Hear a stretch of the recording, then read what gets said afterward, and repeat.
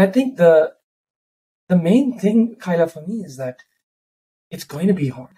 Any kind of growth, any kind of stretching is hard. If it wasn't hard, everybody would be doing it. It's hard on purpose because it's a test, it's a trial of who you are as a person. Right? I just saw a quote. I think Jesse Itzler said this on Instagram. I saw him write it on Instagram that if it gets really hard, that means you're weeding out your competition because they're going to quit Totally. when it's hard. And if you keep going, then you're the one who wins because you've kept going.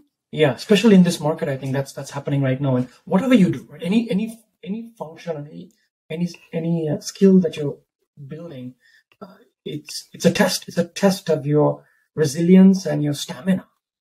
And absolutely, I talked to a founder at an event last week, and he's been running a company for something like 8 years, and we kind of resonated on that. Sometimes I'm just a cockroach. I told him that. Sometimes I'm just a cockroach. I just will not die. I just choose not to. I choose to, of course, it's emotional some days. Of course, it's tough. I have a hard time getting through the day, but then I go to sleep, wake up, and I say, I'm going to keep doing this because the purpose and the mission is too important for me not to do it. The opportunity cost of it, I know it. I know I've done it, but I've done it before.